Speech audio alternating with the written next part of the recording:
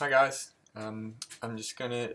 this video is, I'm gonna try and walk you through every line of code in the sine wave example that's on the P5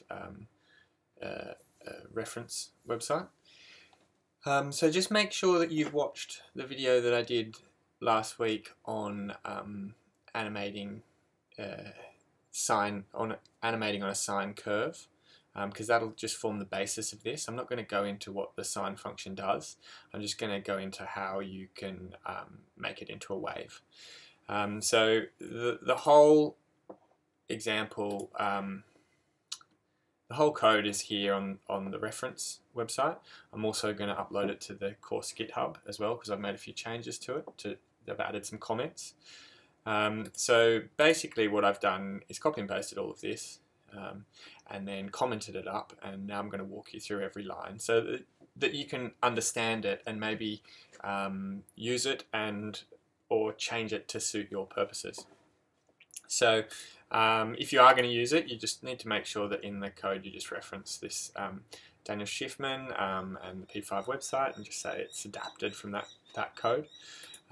So here's what I've done. I've just tightened up the gap between the dots there, but I'm just going to walk you through here all the lines of code. So first things that we're going to do is set up some variables.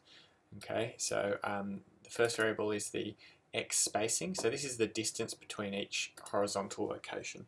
So if I just make that 20, go back here, we can see that x spacing variable is the gap between these little balls that are going up and down. Yeah. This w variable is going to be the width of the entire wave, so that is basically the width of the canvas. We're not setting that yet, we'll set it in the setup. Theta is, it's basically a word for angle. So in mathematics they use theta, so it's usually used to describe an angle.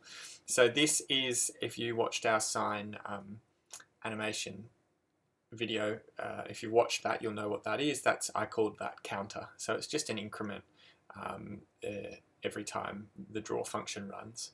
So we'll start that at 0. The amplitude is the height of the wave. That's pretty self-explanatory. So that is how high it is from the middle line. So I think it's 75 pixels high. So it goes 75 pixels up and it goes 75 pixels down. The period is how many pixels before the wave repeats. So that is the sort of distance between here when it's at the bottom and the circle that's exactly the same along here. So that is set to 500 for the moment. dx is a value that we're going to use within our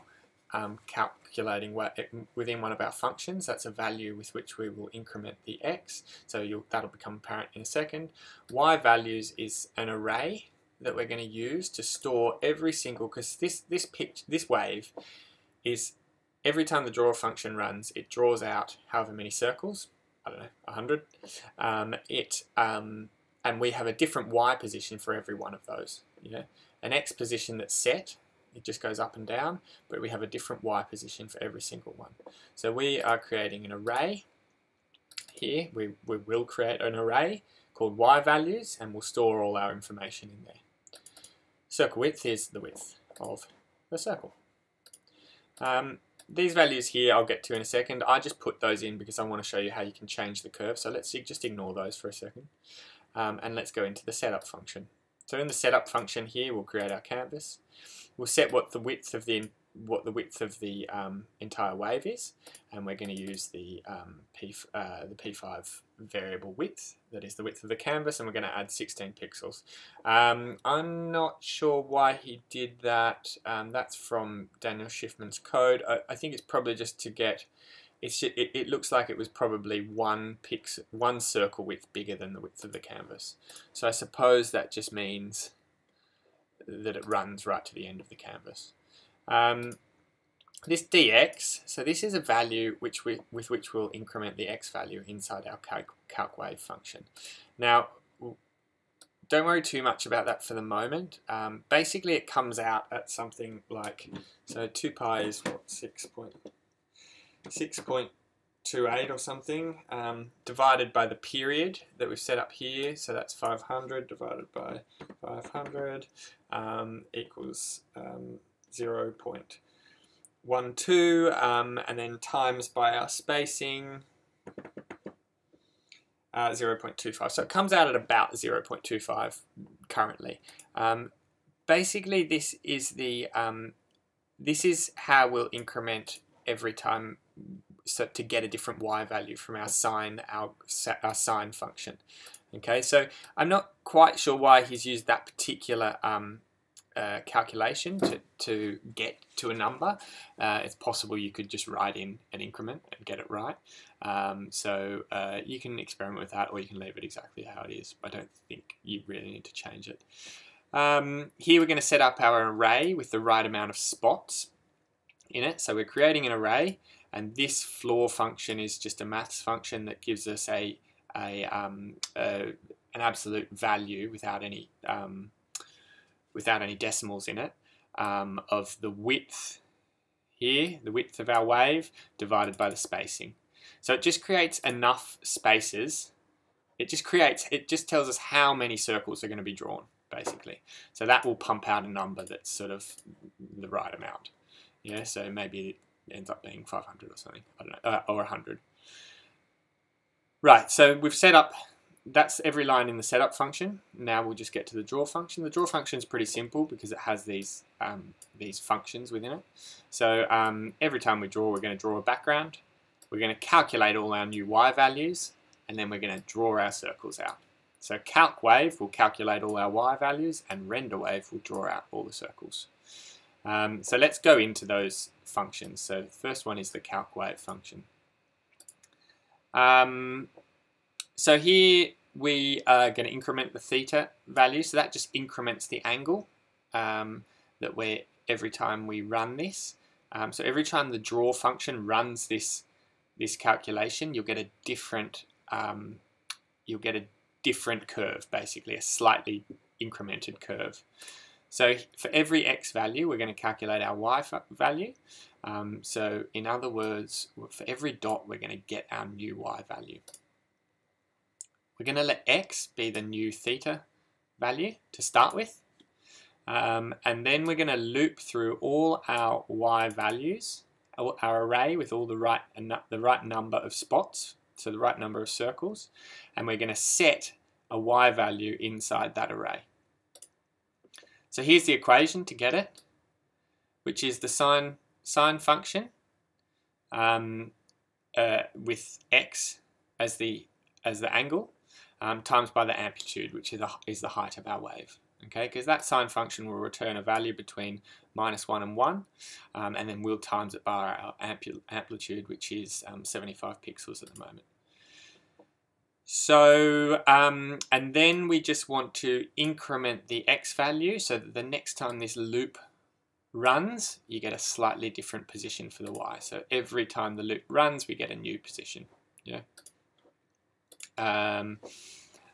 Alrighty, we might actually just say, I wonder if this will work.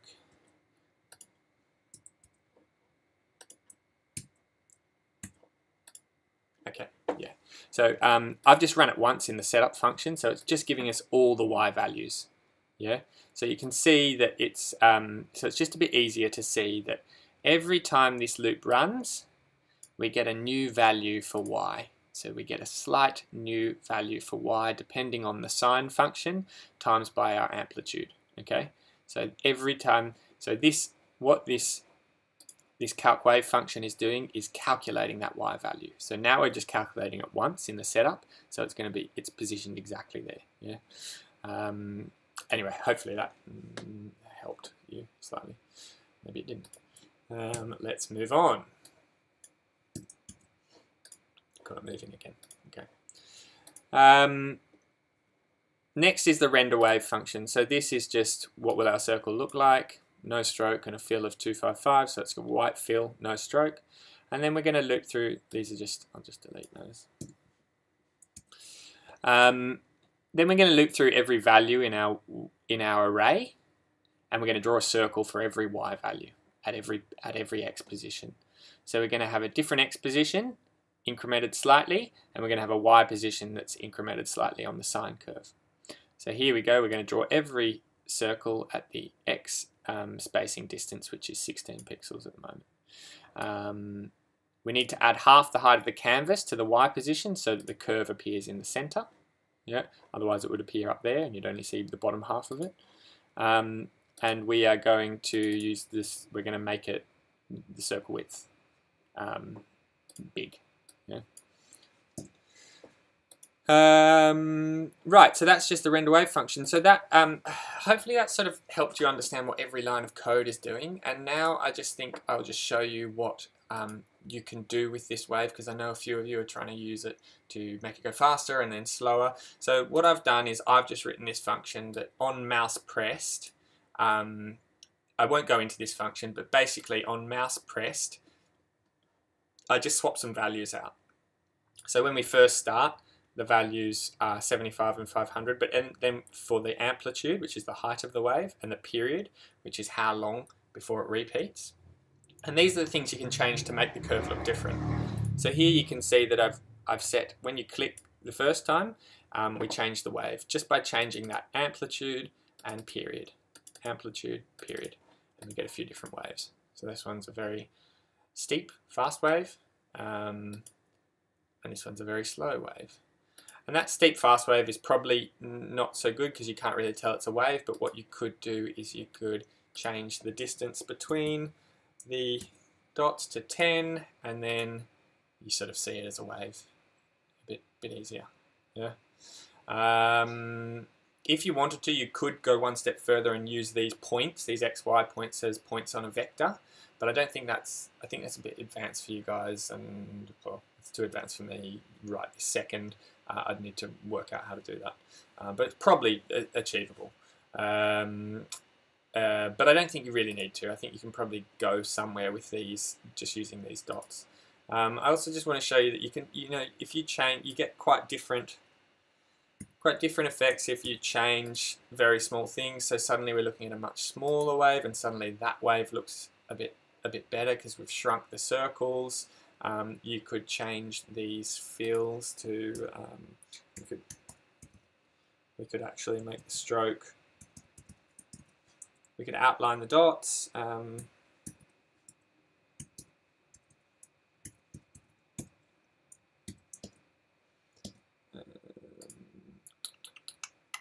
Stroke 255, no fill, let's make it a bit bigger.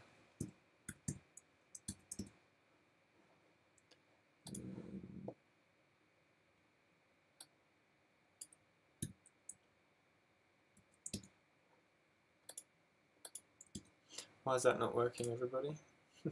Oh. There you go. So suddenly you've got circles, and that's like a different effect in itself. You could make these massive,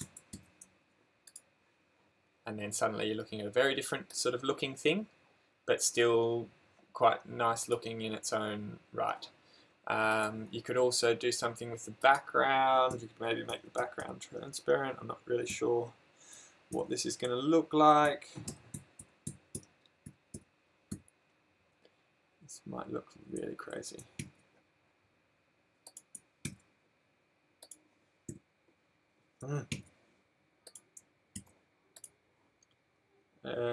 Wow, a fade.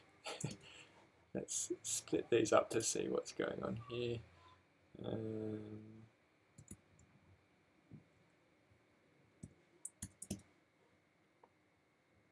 Oh yeah, it's fading because we're drawing it quite a few times. I don't know. Oh, there we go. That's sort of interesting looking, isn't it? Maybe we should make the even more transparent. Oh, look. That's cool. That's very current, isn't it? Anyway, there you go. There's lots of things you can do just by changing some very small values. I hope that helps, and I'm going to leave it there for now.